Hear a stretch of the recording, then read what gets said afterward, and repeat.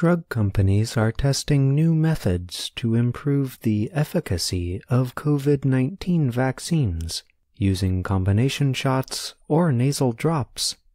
They hope the continued research will help strengthen resistance to a continuously changing coronavirus.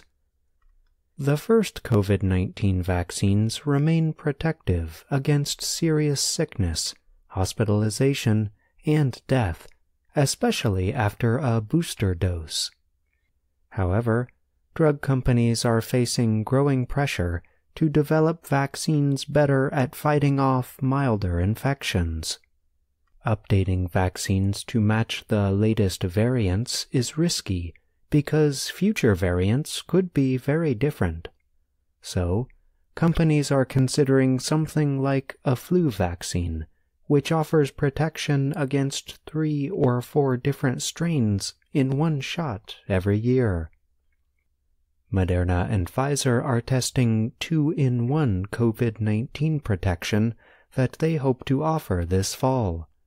Each bivalent shot would mix the original proven vaccine with an Omicron-targeted version.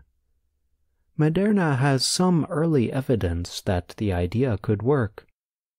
It tested a combination shot that targeted the original version of the virus and an earlier variant named Beta. It found vaccine recipients developed limited levels of antibodies capable of fighting not just Beta, but also newer variants like Omicron. Moderna now is testing its Omicron-targeted bivalent candidate. Dr. David Kimberlin, a CDC advisor from the University of Alabama at Birmingham, recently suggested that for the average person, 2 doses of the Pfizer or Moderna vaccine plus 1 booster, a total of 3 shots, gets you set up and ready for what may become a yearly booster. After that first booster, CDC data suggests an additional dose offers most people a small, temporary benefit. Experts recommend 3 shots because vaccination triggers development of antibodies that can fight off coronavirus infection. Such antibody levels naturally decrease over time. But memory cells jump into action to make new virus fighters if an infection sneaks in. Rockefeller University researchers found those memory cells may become stronger and able to target more diverse kinds of the virus after the 3rd shot. Even if someone who is vaccinated gets a milder infection, memory cells still help give time to protect you against severe illness, said Dr. Paul Offit of the Children's Hospital of Philadelphia. But some people, those with severely weakened immune systems, need more doses early on for a better chance of protection.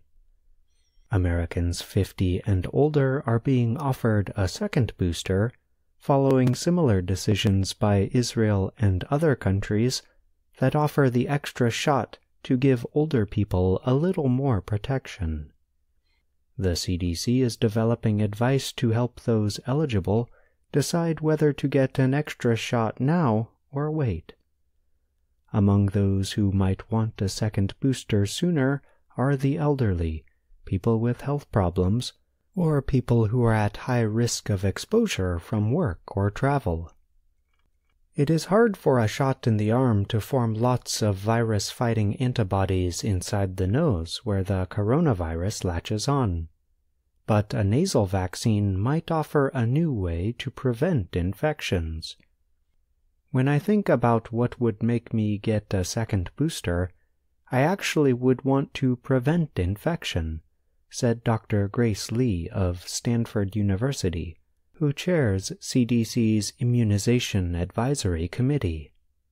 I think we need to do better. Nasal vaccines are difficult to develop, and it is not clear how quickly any could become available. But several are in clinical trials around the world. One in late-stage testing made by India's Bharat Biotech, uses a chimpanzee cold virus to deliver a harmless copy of the coronavirus spike protein to the lining of the nose.